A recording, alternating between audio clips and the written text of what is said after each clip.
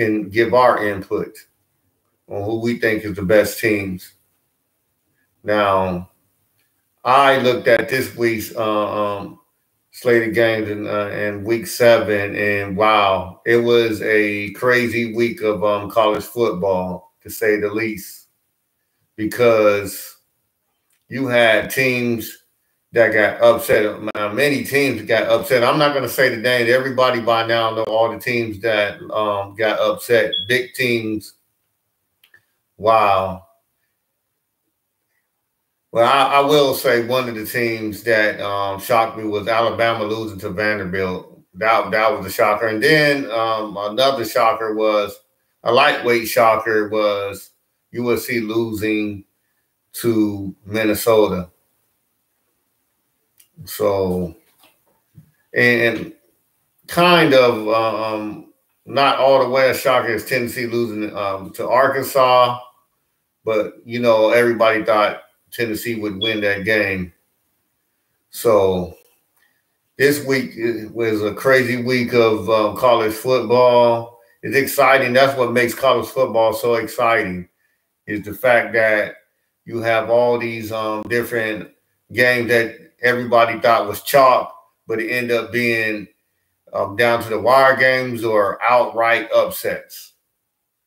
Outright, a team that doesn't or didn't everybody thought was supposed to win, end up winning, like Vanderbilt beating the #1 team this week, Alabama. Nobody seen this coming, including me. So with all of this, it shakes up the top 10 and also the top 25. So looking at the AP poll and the coaches poll, some of the like the top 10 and top 25. I like what some of these teams that they chose. I think is just they just being lazy, the AP pollers. I think that they could have did a lot more better research of the game, because they had time before they turn in their polls, their ballot sheets. Some of these teams, I think, should be punished. Like Alabama has to be punished.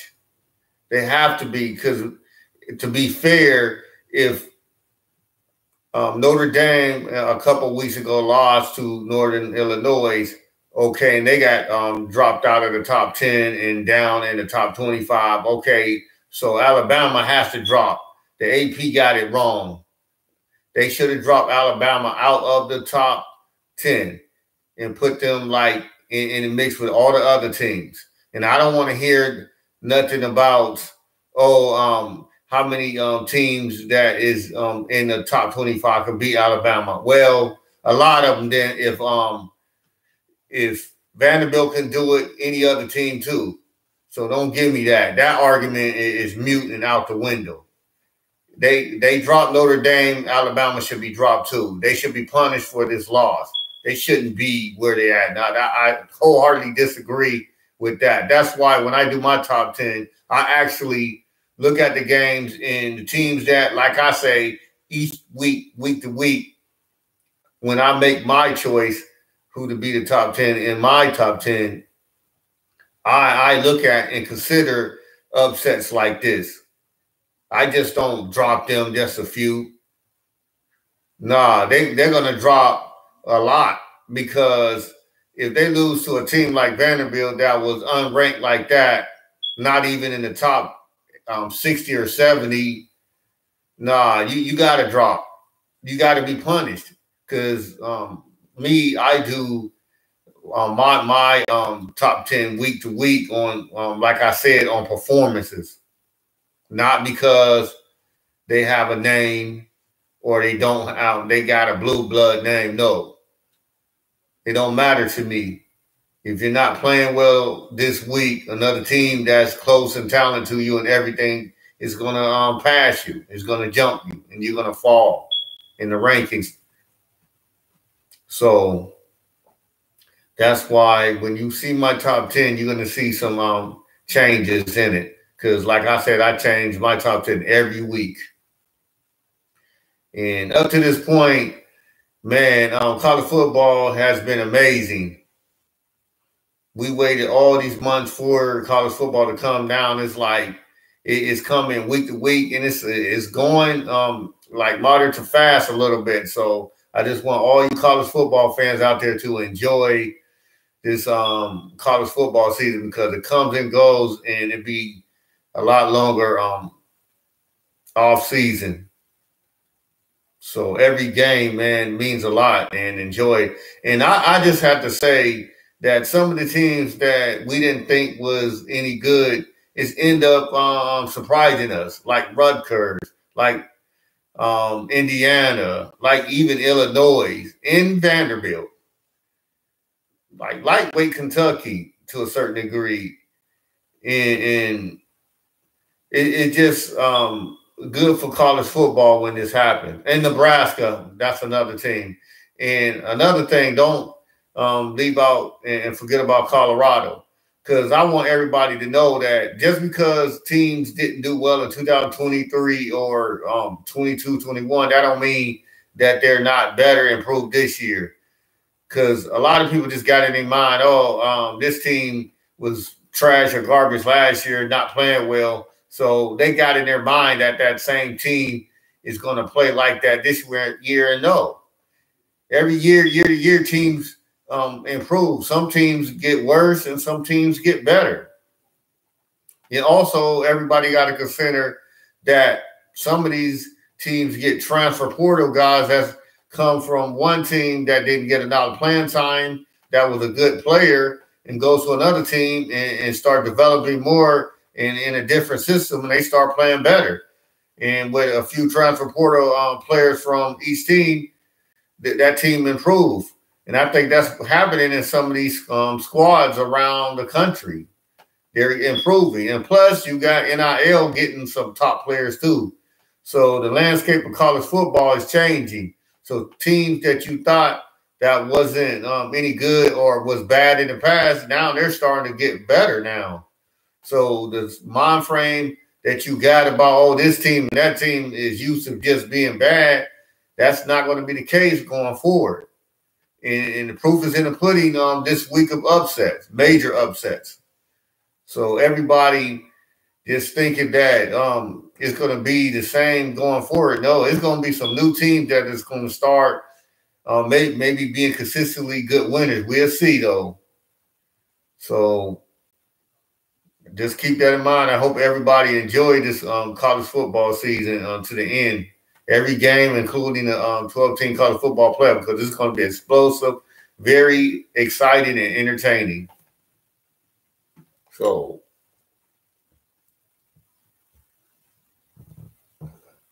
I just want everybody that haven't chimed in yet and in this live, I just want everybody to, comment, chat with me today. This is fun. This is the night, Sunday night. I know you got the NFL on. A lot of the games already is over. I think you got one game left, and that's the Steelers game against the Dallas Cowboys. That's the last game is on the slate for the night. But the ones that is either watching that game or not, I want you to chime in right now. All the college football fans out there, if you're getting this chat right now, chime in. I got a few comments asking who y'all think is the top 10. Who y'all got at the top 10? Who do y'all got as y'all number one team in the country? Who y'all think is the best conference? Is it the ACC? Is it the Big 12? Is it the two members of the Pac-12 with a few teams?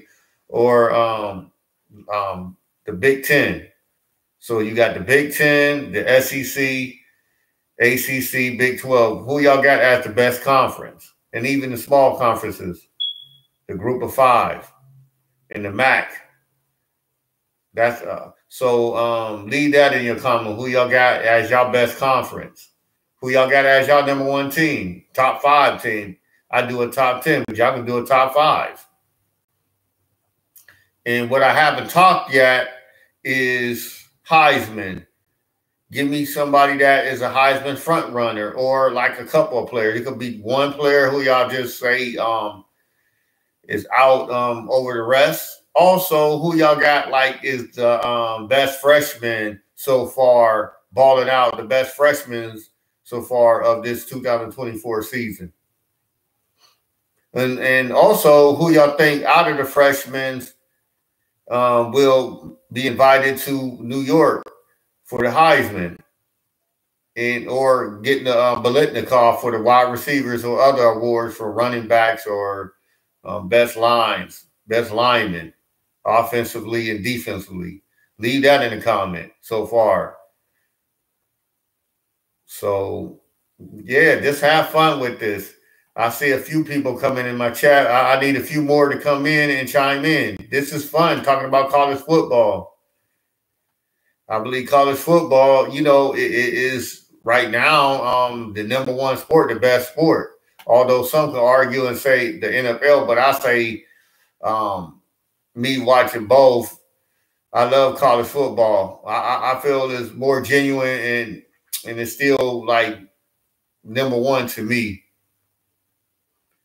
So come everybody, I'm still waiting for a few more people to chime in. Who y'all got as y'all top 10? Who y'all think is the number one team? Y'all think is Texas? Do still some people think it's an SEC team like Tennessee, Georgia? Who y'all got? Big Ten. Do y'all got Oregon, Penn State, or the Ohio State Buckeyes? Who y'all got? Or the Big 12, or do y'all think in the ACC? Do y'all think Miami, or is Clemson back on the uprise? Who y'all got as y'all number one team?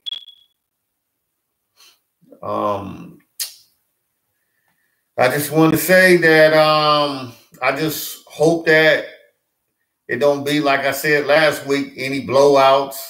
Well, I know it's going to be some blowouts, but I feel that most of the time I like competitive games and surprise games like we had this week in college football.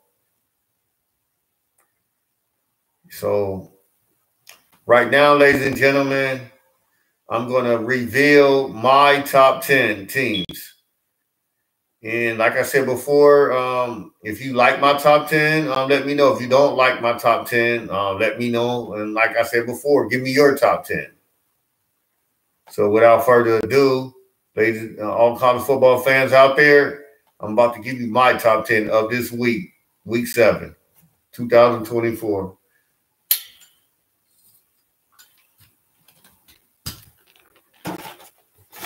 Here we go. If you guys can see it a bit closer. Everybody can see my top 10.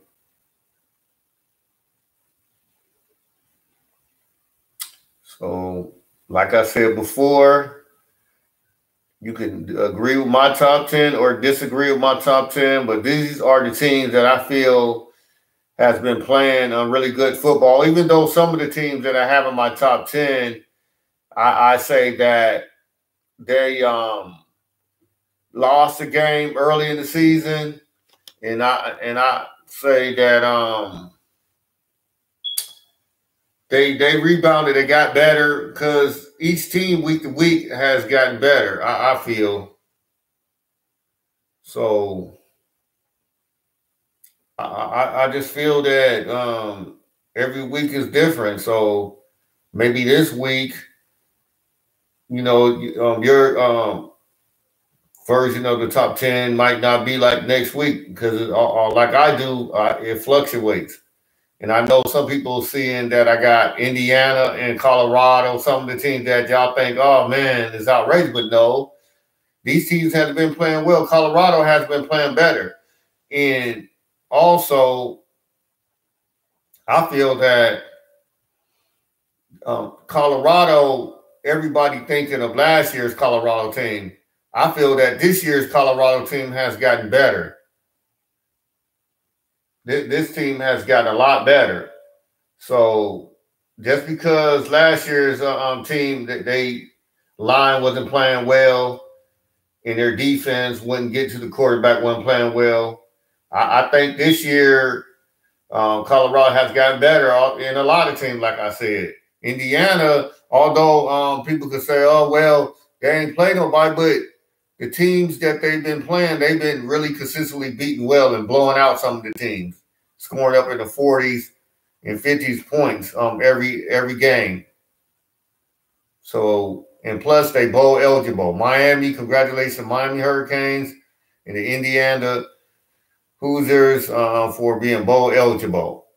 And for both of those teams, especially Indiana, it's been a minute since they became bowl eligible, was able to participate in the bowl. So, ladies and gentlemen, this is my college football Week 7, 2024 top 10 teams.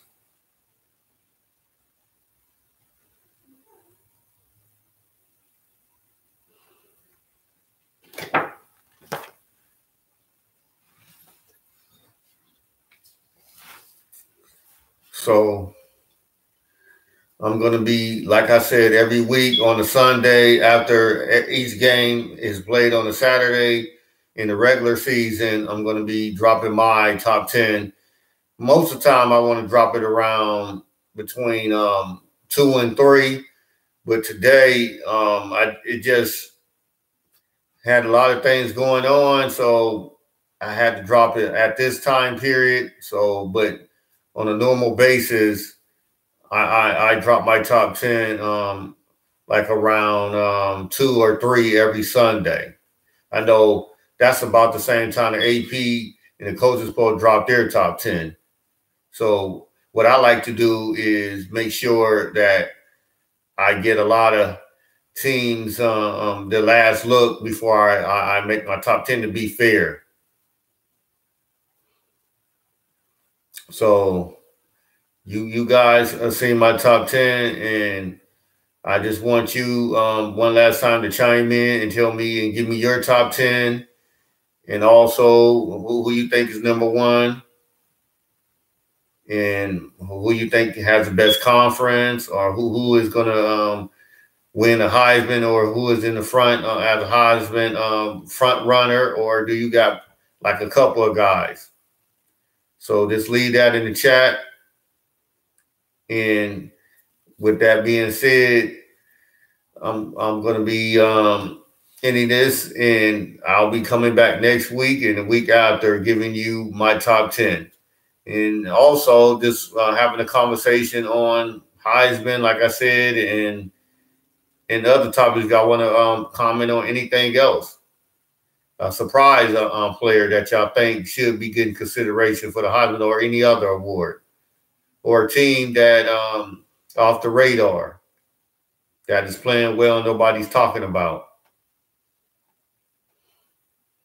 So with that being said, ladies and gentlemen, all you college football fans out there, I will see you next week. Have a good one.